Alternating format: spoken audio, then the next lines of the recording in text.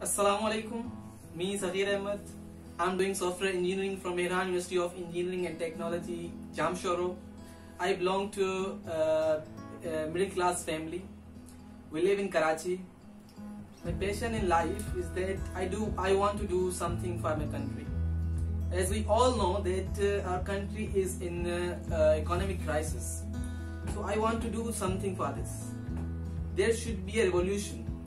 What type of revolution here? There should be a revolution in sector of IT. I think this is the sector which will make this possible to get out of this crisis for our country. What and how people would help me? People can help me through giving me feedback, and they can invest in my startup as well. It's all about this idea. Thanks.